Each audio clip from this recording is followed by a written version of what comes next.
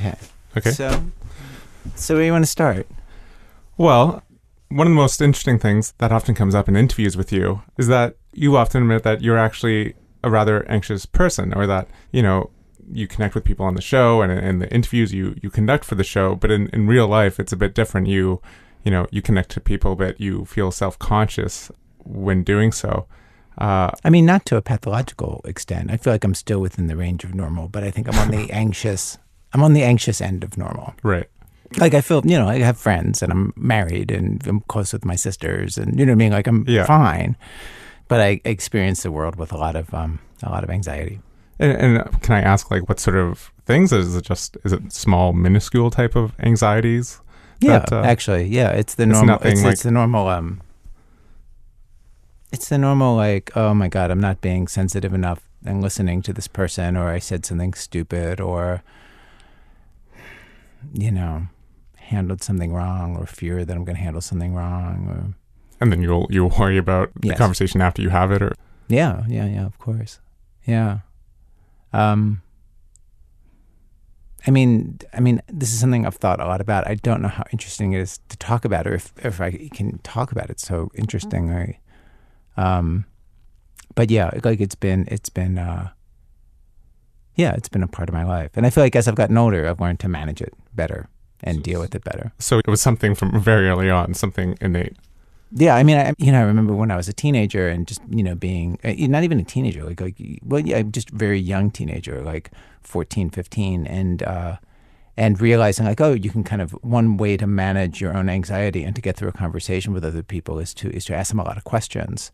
And I remember walking to school with this older, really cool kid named Sam Witten. And the way that I would get through it is I would just ask him a million questions. And then at some point, I came to realize like the problem with asking people a lot of questions is that they feel really close to you because they've opened up to you and you feel nothing for them. And it's almost like a trick you're doing. And at some point, in my late teens, early 20s, I realized like, oh, I have to stop doing this. Like I have to learn to talk about myself in conversations. So you had to work on it. Yeah. Because it's like that weird thing. If you ask someone a lot of questions, they often walk away quite happy because, it's enjoyable to feel understood. Yeah. And they feel like they've shared. Yeah. And they don't realize it's been more or less one way. At some point, I think some people like understand the imbalance, but for like most of your casual acquaintance kinds of friends that you have when you're in school, like I don't think people thought twice about it. But that's such an interesting thing to have to actually like consciously think about opening up. What did that look like? Did you just like? I just got into a lot of situations where I just was very aware that I didn't care about people who cared about me, which is like an awful experience. That is such an awful experience that once it happens a couple of times, you realize like, oh, this can't be. Like I have, like you need a strategy so you don't get into that situation. Well, I don't understand what situation. Where like people feel really close to you. I remember this in high school. Like people feel really close to you who you don't feel close to at all, and who are kind of a blur in a way because you're not emotionally invested. I'm using the second person here, but you really could be using the first person. And so it's just really awful to feel nothing about somebody who feels something for you, and so it's been a conscious. It is a conscious. I feel like I'm normal enough that basically like I can take steps. You know what I mean? Like I'm not. I don't know. Like I feel like everybody's got their things that they got to deal with, and this just happens to be one of mine. Is it still something you think about? Like if you go to just like a dinner party or something? Oh, it absolutely is something I think about all the time. Not in the same way. Like now it's much more like I'm very aware of like, I just got a lot of opinions all the time about stuff. And I should just really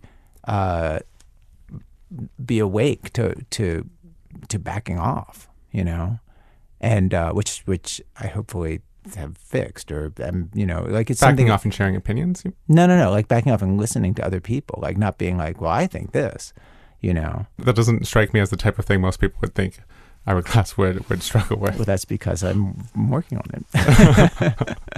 I don't know. Like, you know, you have to have a kind of bossy side to your personality if you're going to decide to start your own radio show and, Yeah. you know, like get money for it and hire people. Like, that's a bossy person, you know, and I don't know. I mean, I know these are opposite things. On the one hand, I'm saying like I'm very bossy. On the other hand, I'm saying like I'm not expressing my personality enough. And those are completely opposite things. But somehow both of those things are true. And both of those are things I really try to be like awake to and not be a dick. Like basically it's just a project of trying not to be a dick of one sort or another. And again, I feel like to other people, I think that might come more easily.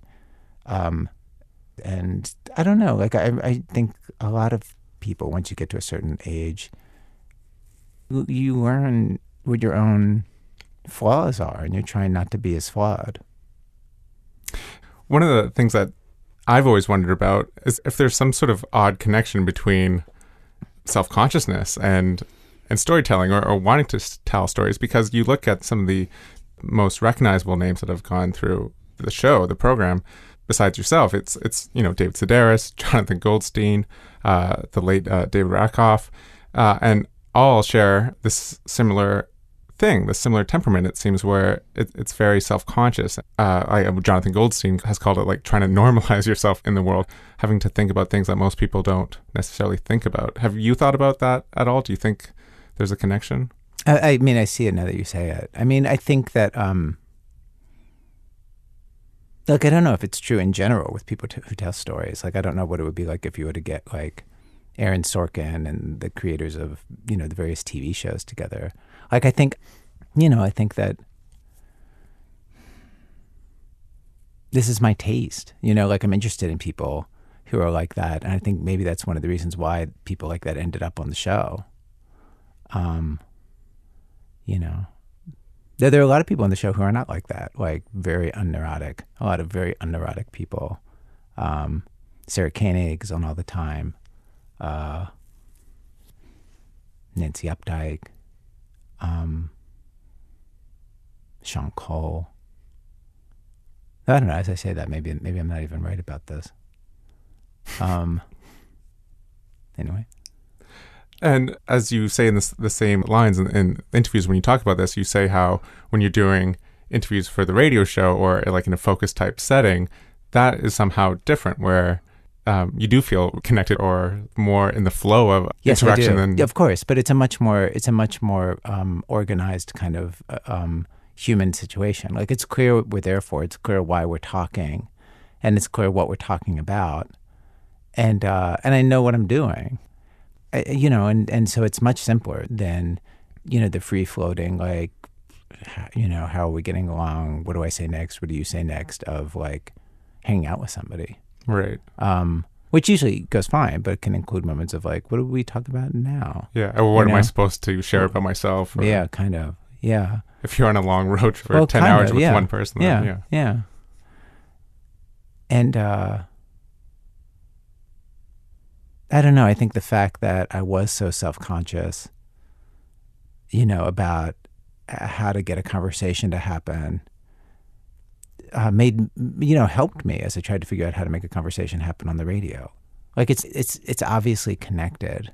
The fact that I became interested in having these moments on the radio that would be intimate, you know, like I think that one of the reasons why I gravitated towards that was because I could feel the power of that, you know, and I think that I was driven towards it because partly just because it's interesting to listen to, and I was ambitious and was trying to do a nice job and make things that were interesting to listen to. So it's objectively interesting, but then lots of things would be interesting. I think that's the kind of interesting that I ended up with because some part of me it felt good, you know, to do that, to have those kinds of conversations and get them on the air, and yeah, I don't know. Like, talking about it this way, it all sounds way more pathological than my experience of it is. Do you know what I mean? I feel like yeah, like I feel way more normal than this conversation, and have friends, and you know, like things are going fine. I'm seeing somebody for dinner tonight. Yeah. And I know it'll be fine. So, yeah. Is it strange at all? You've become a pretty public figure, and radio is such a medium in that it really, like, the host is talking into your ear. It really feels when you're on the other end of it as the listener. Is it strange that I'm having this conversation with you? You're a total stranger. Like, I'm talking about something so personal. Is that what you're asking? No, not at all. Actually, I just mean when you meet people who've heard the show, but they're meeting you for the first time. Yeah. Is it odd in that they've built out this conception of who you are just naturally? Like, one can't help it but do that when you listen to someone a lot on the radio. It's not odd for me. I think not. it's more odd for them. Because you don't necessarily meet their expectations in a real interaction, or what do you mean? I think when you meet somebody you've heard on the radio or you've seen in the movies or something, you have a feeling about them that's more complicated, that can be expressed in the 1 minute interaction you're about to have. And so you feel more connected to them than they feel to you. And it's hard to know how to get across to them what that connection is about, like to the famous person. It's very odd meeting people who you admire, If you express it to them. And I've had that experience a lot, not a lot, but in the last 10 years, I never had it ever. Where you've met someone you admired, or where I've met people who I admired, yeah, and including actors and writers who didn't seem like the sort of people who a person would, like Michael Chabon, who's such an amazing writer. And I feel like my feelings about some of his books are so thorough. Like his book that takes place in Alaska is one of my favorite things I've ever read. And but it's hard to know what to do with that in a conversation. Do you know what I mean? On both sides. On both sides, yeah. Yeah, and for him too. Billy Collins, the former poet laureate, said that one of the most inevitably disappointing experiences is meeting the author. And I think that goes for the radio person too. And I feel like it's a harder situation for somebody who's a fan of the radio show in that situation than it is for me, because to me it's just it's a perfectly pleasant thing to have somebody come up out of the blue and say hi, I like your work. It's like you're getting pat on the head, like you're a dog that's getting a biscuit in the middle of the day, and I think if you were, Tom Cruise and every single person who catches your eye needs to say it to you, that would be weird. But I'm so not at that level, it's like a person every couple days, will walk up to me, and usually they're a kind of, perfectly nice seeming, glasses wearing, utterly civilized, non-groupie, completely adult person who seems like they'd be perfectly pleasant to have a conversation with. Mm-hmm. You know what I mean? Like they seem like utterly appropriate people to be listening to the radio show. And sometimes they're teenagers and sometimes they're old people. And it's just it's completely, it's a very low stakes thing. It's utterly pleasant. And it's easy to be nice. It's a nice thing for somebody to want to say to you. Before we were talking about empathy and sort of how you see empathy in reporting as something that is both, there's probably not enough of it, but also that it's something that's good. It's good to empathize with people, even ones that aren't necessarily on the face of it likable or even ethical at times. Yeah. I mean to say I think there isn't enough empathy. I think a lot of reporting is organized around a fundamental empathetic act of trying to understand somebody else. I think there is, but there could be more, for sure. Yeah. And I think that's one of the things that really distinguishes your program is, at the end of the day, it seems to be about empathy. And I'm thinking of from so many different vantage points. I mean, there was even back with teenage Steve Forbes impersonators, the Republican candidate who wanted a flat tax, to the car salesman in 129 Cars episode. I love those guys. Yeah, you can tell we love them. The staff and I, who went out there, you can tell how much we enjoyed them, and they enjoyed us. I think some of them anyway. Yeah. And I think my favorite example is actually one of the most recent shows, Call for Help, where you speak with a young family who went out to sea. They were going to live for a few years out at sea, and they had a young baby. And what ended up happening is the baby started to get sick, and then a bunch of small storms caused the boat to have some damage, and they ended up having to call for help. And you explain in the story how you actually show some clips of how a lot of the public was outraged. Their reaction was Hated outrage. their guts. Yeah. Just hated their guts. Yeah. Yeah. Saying, well, maybe you can describe, because they actually tell you about some of the reaction they get in letters and in emails. Like people said terrible things Right. to People them. were just like, how dare you take a child on a trip like this? Whereas it turns out what they did was like totally nothing special. Like people do it all the time. And because of your irresponsible parents and you're endangering your children, and they were rescued at sea, and you should pay back all the money that was spent to rescue at sea, which is probably hundreds of thousands of dollars. And, people get rescued from sea. It's a thing that happens. And as a country, we take that on for our citizens. And just people just hated their guts. People really, really hated them. Even people in mainstream media. Yeah. We play we play a clip on the show. I mean, it's not like hated them, but there's like a tone of condescension, like and of like jocular condescension of like I would know better. Or yeah, there's like a really wonderful ABC correspondent who's like one of my journalistic heroes, Martha Raddatz, who was so good in the presidential debate. She's such a stand-up reporter.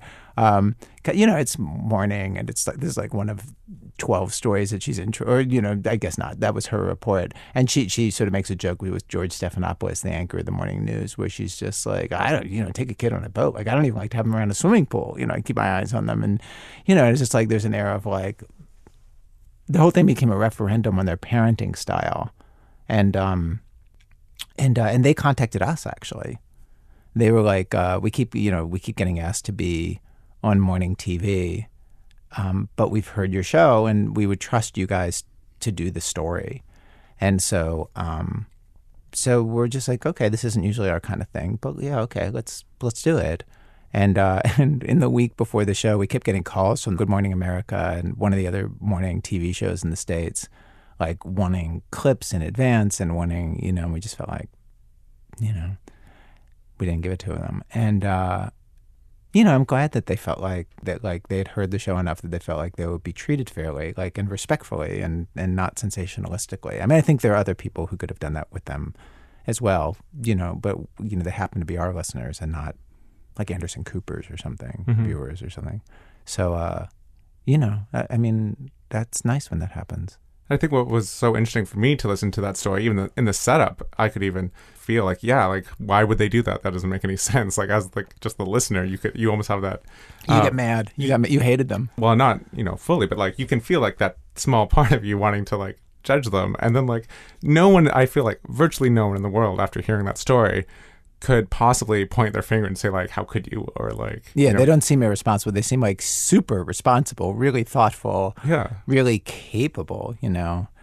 You come out of it feeling like, oh, you guys are pretty good parents. Yeah. Had you heard that story? No. Yeah. I had missed it. Yeah. It wasn't a big story, but it was an international story. Like it got covered all over the world for some reason.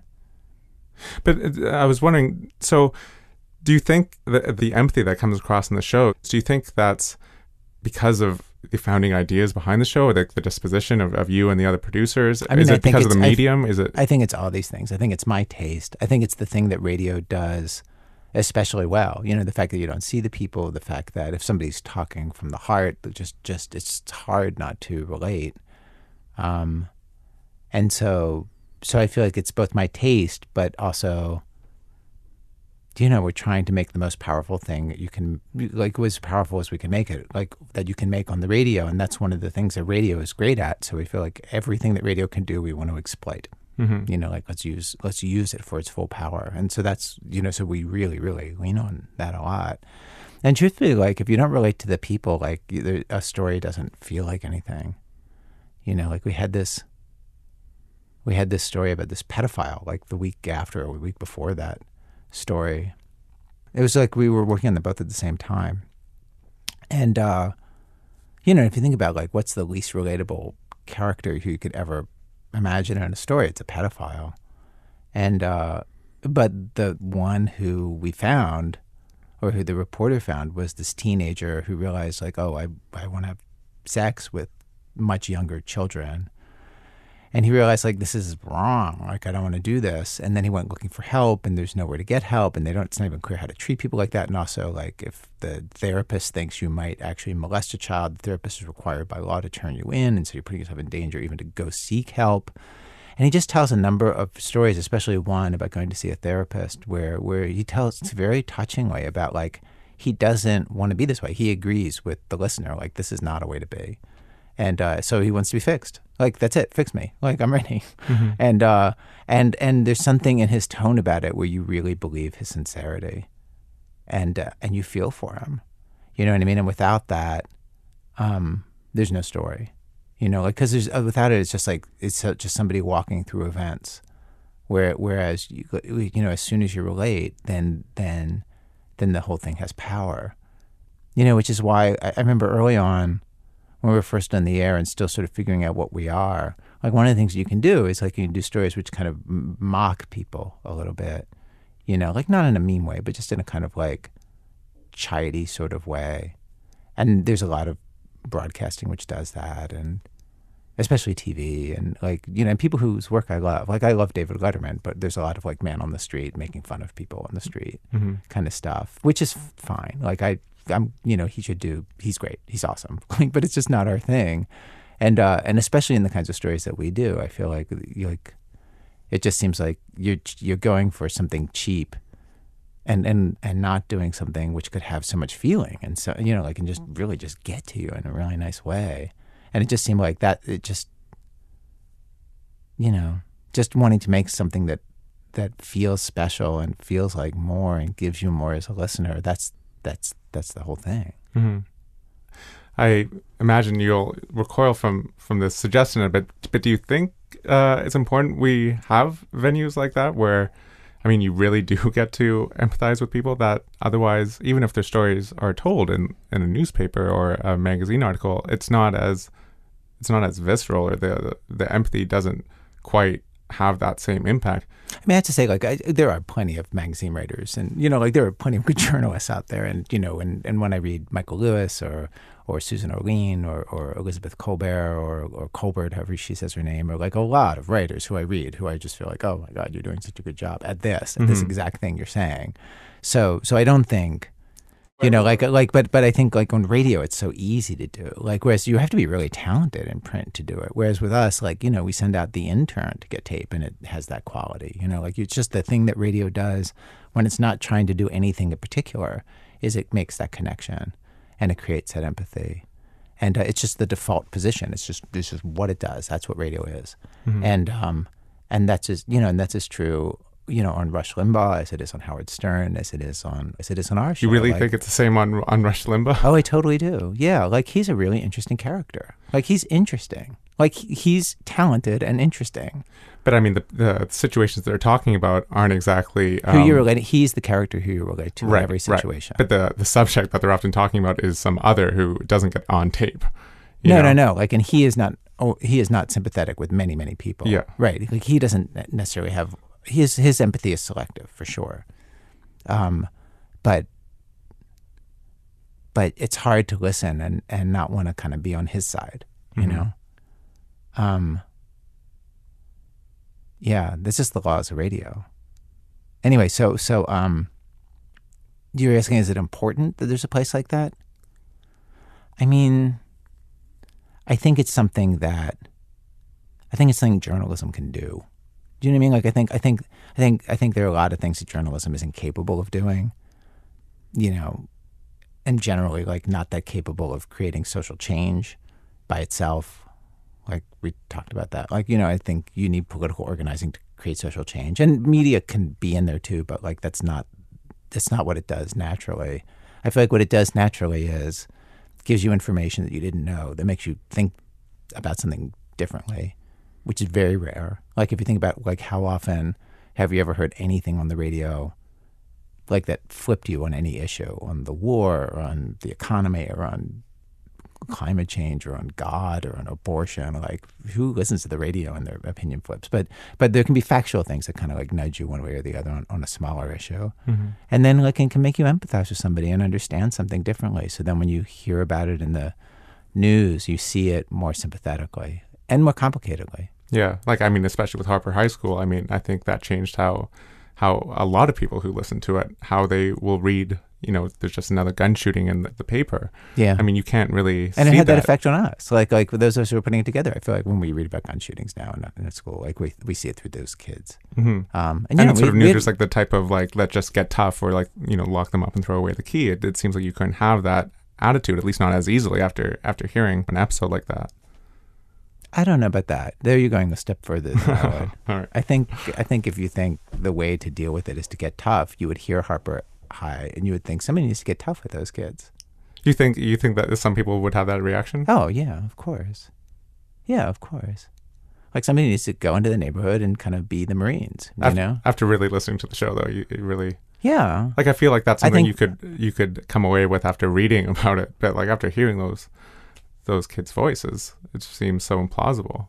I mean, aside from, one or a few isolated cases, it seems like the vast majority, like 90%, would come away saying, wow, that's a big problem. I don't know how to fix it. But, like, we can't just have some sweeping thing like tougher gun laws or something, or tougher minimum sentences, and that's going to solve it.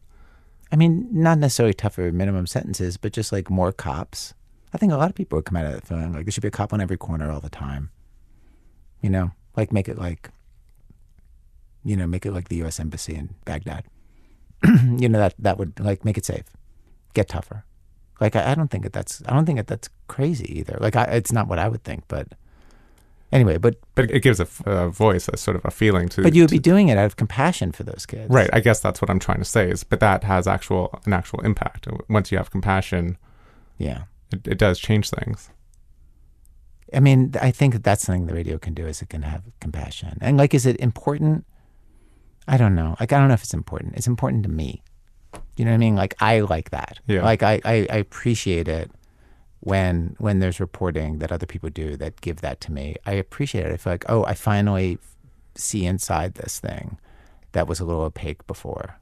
Get close enough up. Like, there was just a story about this in the New Yorker, about this thing that's been in the news for weeks, and I was like, oh my God, this is the first time somebody wrote about this where I finally understand the players and what this is.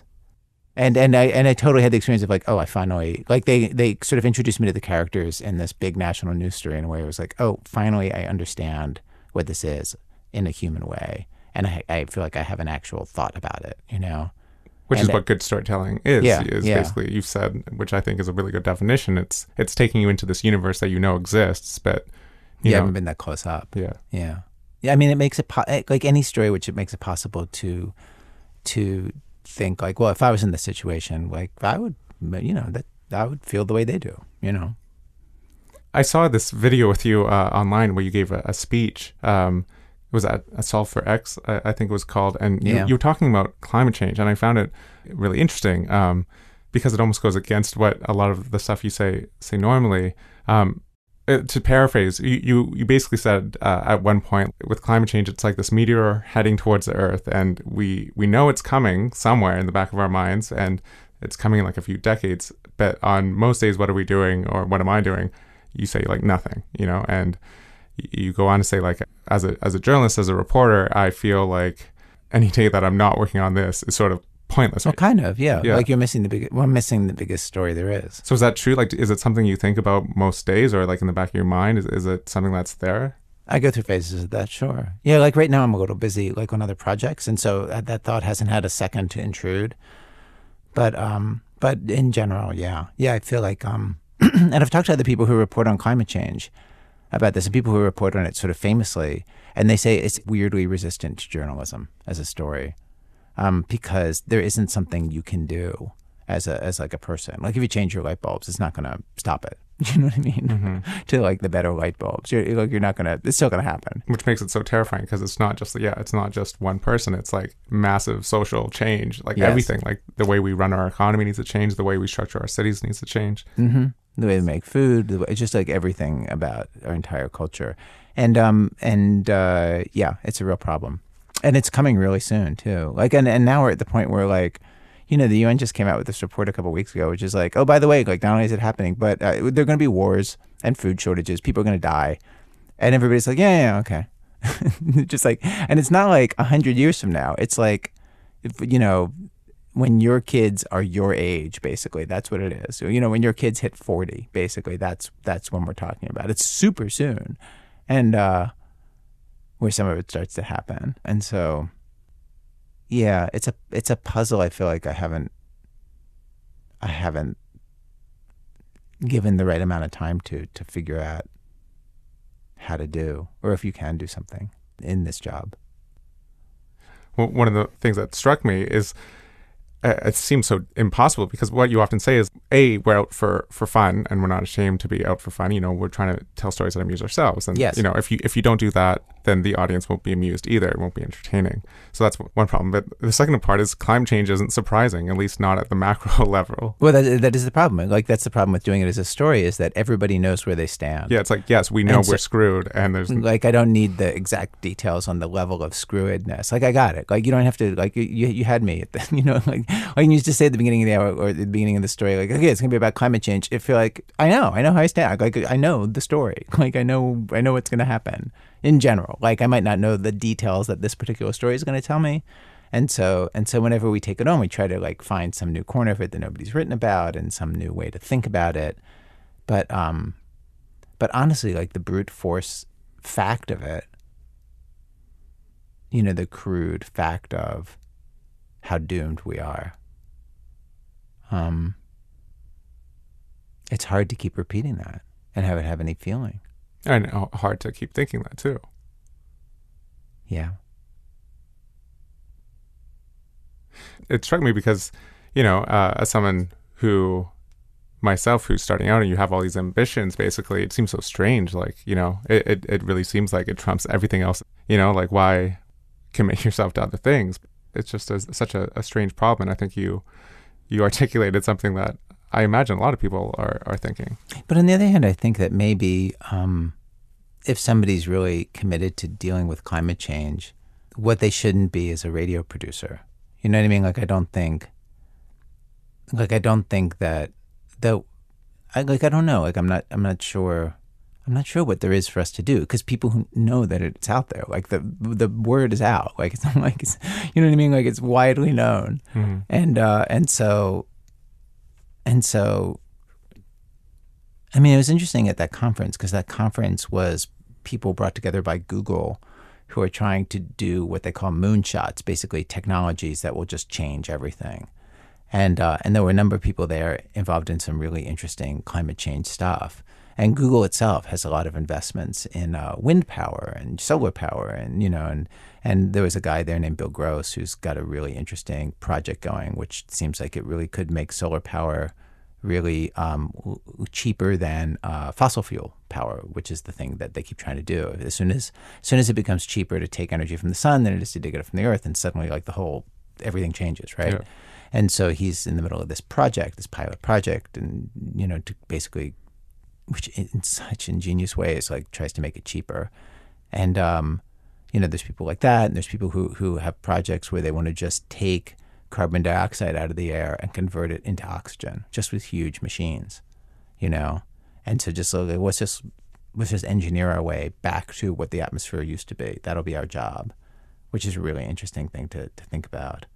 And I came out of it feeling something that a thought I've never really had before, but I think is a really common one in the world of Google and the people at that conference who were inventors, engineers, and billionaires, which is government is not doing a good job with this at all, right? Like, government is paralyzed, and so this is a job for the free market.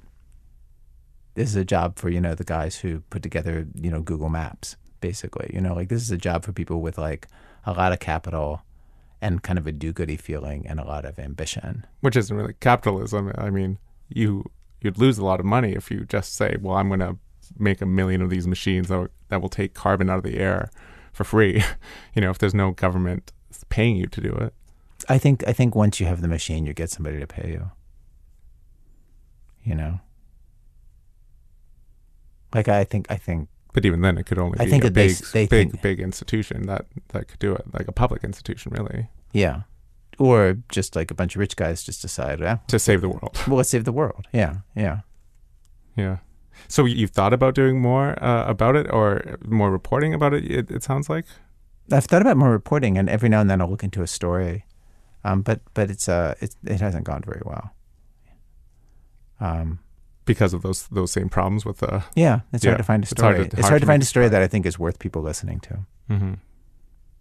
So, in the first year of This American Life, it sounded like, I mean, you've grown to such a huge sort of international show, but in the first year, it actually sounds like your future was uncertain, or you felt it was uncertain. You know, in the air, it sounds that way. No. Like you said at the time that it felt. Oh, of course it did. Yeah, of course. Like even within the first few years. Yeah, of course. Because it took off very quickly. I mean, it didn't take relatively speaking, but you know, we started in November of '95, and we thought we were going to be a national show. We were basically just going to do the show locally for a couple months till we got it down. So you had that confidence already that it was going to get picked up? There's no getting picked up. It's not. Our system here in the States, individual stations here. We and there. basically, yeah. I mean, this is the advantage. This is one of the ways in which we are superior to the Canadian public radio system. Which, though Canada is superior, and people are better trained. The shows are better. It's more consistent. It's older. It's more loved. More people listen. So you guys kick our ass in so many scores. But this is the one way that we compete. And that is that anybody can start a show, and you can just have talk stations into picking it up. And so there's no central like council of commissioners or something that decides. It's super democratic. And so out of the chaos, like like somebody, it's just very little money actually, can start a show and just start talking stations at taking it. And I remember to get on the satellite at the time that we started the show cost like $140 a week. You know what I mean? So you could do it yourself. You wouldn't even need a schmancy network or something. You just buy the satellite time. Yeah. And like at the beginning, what it seemed like is this is something this is the kind of show that I personally would like. And Tori Malatia, who started the show with me, like he was just like, this show is to our taste. And it seemed like, well, maybe that's what this will be. This will be like one of those little movies that like certain people like, most people never hear of. And, we'll do it for a couple of years and then like go do something else. And so you expected to do something else? I expected nothing, but it seemed like I didn't know what to think. So it was just like a jump off a cliff. Not sure what was going to be at the bottom. And, and so it seemed like this will be worth a try. Let's see what happens. Like it wasn't more sophisticated than that. Yeah. And then our business plan was that we were going to get on, I think, 60 stations by the end of the first year in national distribution. Which would give you enough, 2 years. because you had gotten a grant, right, from the corporation. Gotten a grant, not from Corporation for Public or John D. from the MacArthur Foundation, yeah. And so the revenue would give you enough to sustain itself. Like from again, the way that we do it here in the United States is that you can get grant money at the beginning, but then you're expected to like become proper capitalists and find ways, get an audience and get underwriters who will pay to put messages out in front of that audience, even on the public radio, and get your show onto radio stations who will pay you money to put the show on, in fees. And so the whole idea is, you have to really get to a proper business plan pretty fast. And so we were on, I think, 112, 115 stations by the end of the first year. And then we got a distributor. Like that was just us calling stations. Like there was somebody on my staff half-time, Andrea DeFotis, who would call program directors and send them cassettes. It's that long ago. And if they picked up the show, they would get a Snickers bar. That was part of our pitch. We would mail them a Snickers bar. Just once, though. Just once. Yeah. Yeah.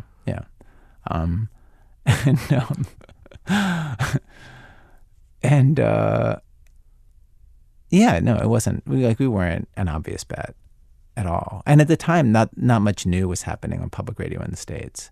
And at the time, we sounded more different than everything else. Like now, people are used to the sound of our show, and it just is sort of part of the sound of public radio in the United States. But at the time, you got letters at the time that said, complaining years. Like, when's the adult going to show up? Yeah, no, very much so. Yeah. And program directors would say it to us. They'd say, like they'd tell you, like, work on, like, develop a more radio voice or something. Like, what would they say? I mean, there's there's a guy who's one of the big programmers at NPR now, who at the time, like, we liked each other. We'd known each other for years. He's like, this is a really good show. Like, you got to get a host. Like, who's going to host it? Like, you got to get some money so you can afford a decent host. Like, that's the problem. This is after you've already been on for several months or something. Yeah. Like, and he wasn't being mean. He's just like, this is just not what stations will pick up. Like he was just running a business. He's like, I know the public radio system. No one has hosted a show that sounds like you and is talking so casually and slurring his words and not enunciating and and from program directors, I had been a reporter on the daily news shows before that, and people were just like, well, he's a really good reporter. Like, we always like his stories. But not so much as host. Usually, but like, there should be an adult to host. Yeah, like where's the official kind of broadcaster who's going to be the host? And that was a problem. Was that worrying to you? I mean, was that tough to take, or did you have the confidence by then that you had, that there was value in your voice and in doing it the way that you had developed? I mean, I didn't have a choice. I couldn't afford to hire anybody else, and so it wasn't even a question that I thought about. But would you have considered it? If I had more money, yeah, I would have. I totally would have. And I'd always produced, I'd produced other people for years. And I feel like I feel like I do a perfectly good job hosting the show, but somebody else could do it as well or better. Like when Nancy Updike fills in as host or Sarah Koenig, I feel like they're just as good as me. People are just used to me.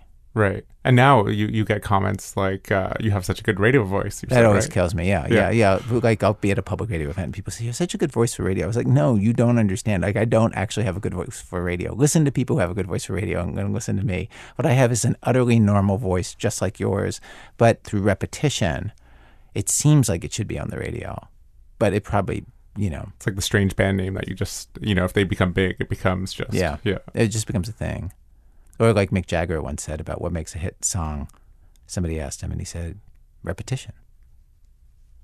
And so was there a point when you felt confident in terms of the show as this staying thing, this thing that had found It seemed like by 5 or 6 years in, we were on pretty solid ground and I didn't have to wonder, are we going to make enough money to be on the air another year? And at that point, the audience was big enough. That you had enough, like before that, it was a question whether or not you could raise enough funds each year? Well, if you think about the problem, like you have to get onto stations and you have to get numbers of people, and then you use those numbers of people as an excuse to build stations for, like, look at all the people who are on your station are listening to our show. Like, you should pay us for that. But then also, like, to get underwriting where people will pay to put little announcements on the show, 15 seconds long, just to because they want to reach that audience. And so there's a numbers pressure, which I don't mind. Like, I don't mind the business of it. Like, I don't mind the fact that, like, we have to, like, run a nice business. Like, I'm for that. I think that makes you better. Well, you actually started off creating promos. It seems like you sort of like the challenge of raising money. Yeah. I mean, if you're here in our offices doing this interview, you'll see, like, postcards from our first year on the air. Like, when one of the business problems that I didn't know what it is to start a show, so I would call around to people who had done it. So people told me, here's a problem you're going to have. A lot of shows are trying to get on these stations, so you can't charge them for the first year at all, because somebody who isn't charging them is going to come in and get a new slot, so you can't charge them. So then you're on their station for a year, and then at some point you're going to want to charge them because you can't survive if you don't get money out of these stations, and they should be paying, right? And I said, well, how many do you lose when you start to charge? And everybody's like, you're going to lose 15%. That's of the stations. You're going to lose 15% of your audience. Yeah, of the stations. You lose 15% of the stations. And I was like, I don't think we're going to be on enough stations that we can afford to lose 15%. And so what we did is, here in the States, they have to all the stations have to raise money in pledge drives, and where they go on the air and they ask listeners for donations, and they're pretty dreadful. Usually, they're boring. They're not done so well. And so I would create these little modules that were 2 and 3 and 4 minutes long that were super funny, where I would call listeners and I would call businesses and try to get stuff for free. Like listeners get from us, they get stuff for free. They get the radio show for free. They don't have to pay. And I was like, well, I just want to get what our listeners have with us. What I want is, and there'd be these funny little things that we would make. And we would tell stations, don't even run them during our show. Just run them during your drive time when you have the most listeners, morning edition, drive time in the morning, drive time in the afternoon, and see how they do. And if you look around the office, like there are these postcards from program directors, like, a station in Boston. I remember they would run one of these promos and they would make $35,000 in 5 minutes. Like people would just go crazy, partly because they were just relieved to be entertained. Instead of just what you normally hear. The normal pleading, yeah. And they were just very, very effective. And $35,000 was so much more than we were going to ask them. We were going to charge them, $10,000 to take the show for a year, $15,000. And so when we were first trying to get onto stations, like there became a buzz among stations about like these pledge spots, which is they're amazing. And I remember the person who was doing our marketing, Andrea DeFotis, she would say, like, people would call all the time and they wanted to get the pledge spots. And she'd be like, you have to take the show. You can put us on at a terrible time. You have to put us on the radio. You can't get the pledge spots.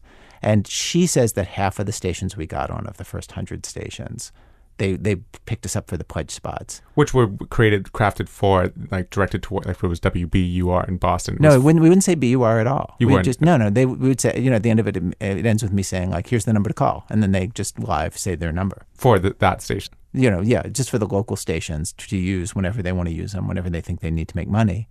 And those were so successful, that got us onto half our stations.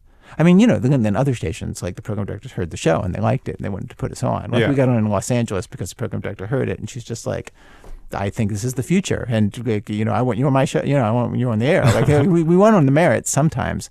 But my feeling was, and we send out, messaging to stations where I would say, like, don't pick us up because we're like trying to remake what public broadcasting is and what broadcasting is. Like, don't pick us up because we're idealistic and trying to change the face of everything that we do on the radio. Don't do it for that. Do it because we'll make you money. That's our proposition to you. Just pick us up. We'll make you a lot of money. We'll make you more money than anybody makes you. That's why you should pick us up.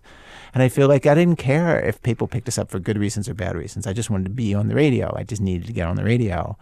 And it must have been very exciting as you like checked different places off that you were signing up. Oh my God. It was so amazing to get stations. And like, it was so amazing that it worked. And like, and it was like, and you can tell how excited I get when I tell the story. It's fun. Like, running a business is really enjoyable if it goes well, and I liked the business part of it. And one of the things that I'm proud of is like, I think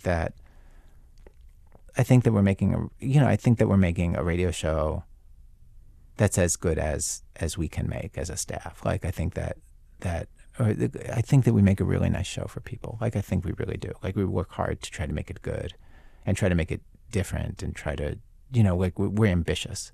And, but I'm also proud that, like, the business side of it works great and we run a surplus every year that then we can invest in special projects and, we can start new things and people get paid well and the staff gets bigger over time, which means that we can take more time on stories. I mean, Harper High School was 3 reporters in a high school for 5 months. Like, very few news organizations can afford that. You have to be a big news organization. And, we're just a staff of a dozen people. But, like, a dozen people is enough for this.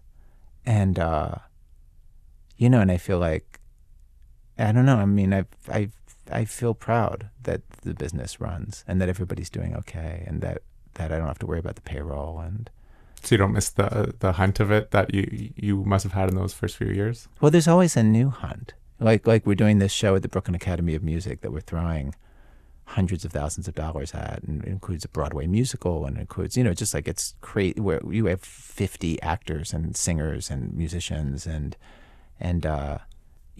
so to make, just to come out at zero, just to make our money back, we're going to try to offer videos online the same week as it's on the radio, and you have to pay $5 if you want to see it.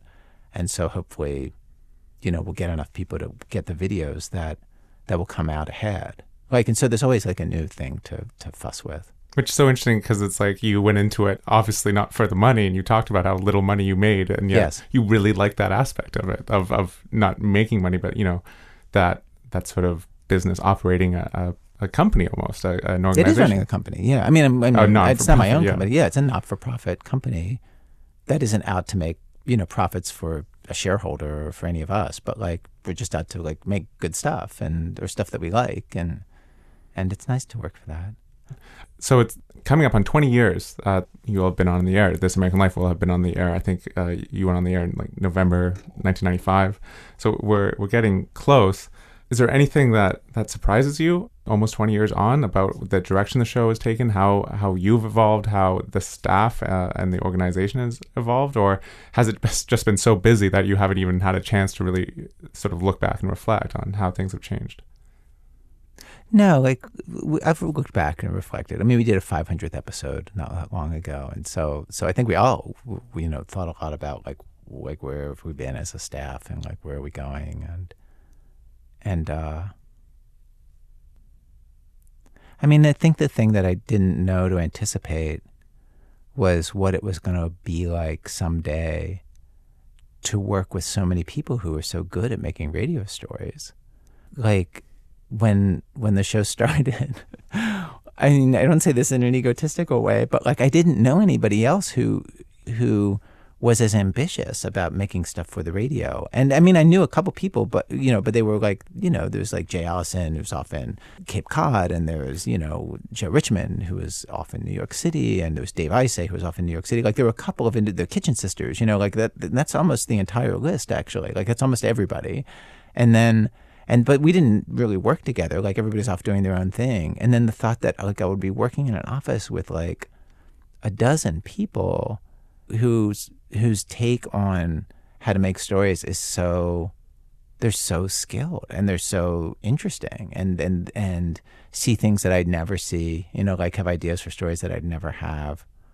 And there was a point early on when every edit went through me and everything, like I was really like in charge of everything all the time. And I was like, this is not the way to do it. And I was just like, I need to have somebody else who will run this with me, and kind of consciously made it so that Julie Snyder, would do that. And, and now like she's such a powerhouse, like she's so good.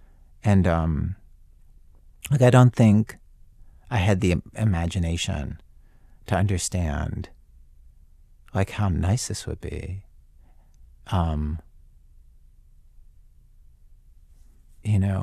Like I work with like, they're like the Avengers or something. Or they're like the best anywhere at what they do, I think.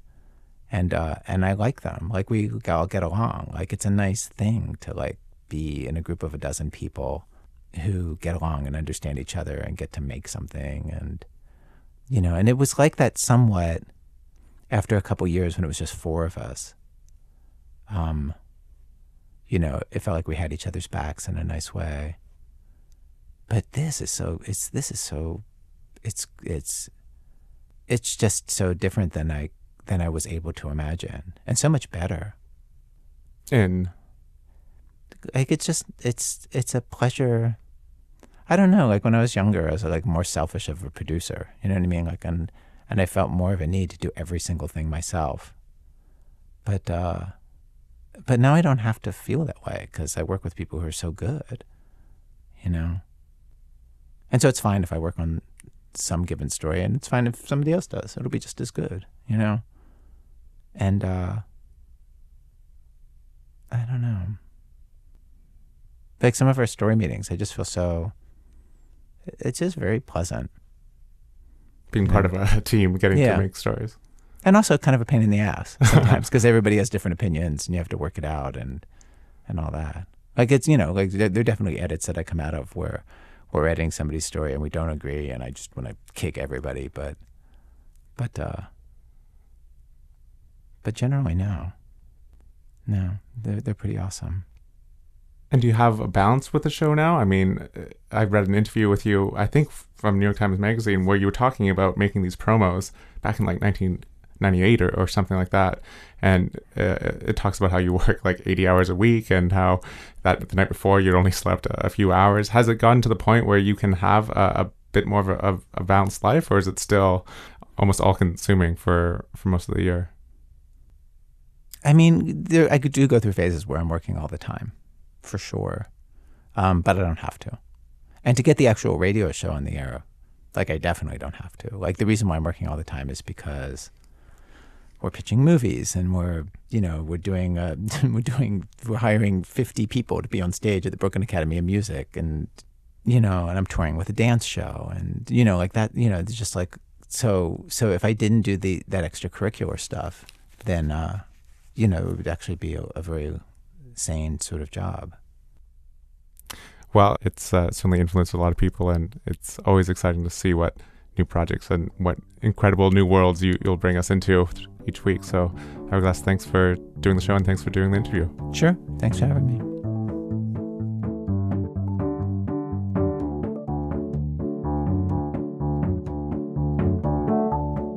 Well, that was my interview with Ira Glass, the host and founder of This American Life. And that's Radio Waves for this week. And I'll be back in 2 weeks' time with a new episode. If you like the show, if you could help us spread the word either by recommending it to a friend or rating the podcast on iTunes, it would be a big help. Music in the show was provided by The Years and Poddington Bear, both found at the Free Music Archive, and our logo was designed by Joseph Nowak. We're on Facebook and Twitter, and our website is radiowaveshow.com, and there you can find all the interviews we've done with the voices of public radio. And if you have any comments, I'd love to hear from you. My email is kevin@publicradio.org, and I do my best to respond to everything that you send. I'm Kevin Caners. See you next time.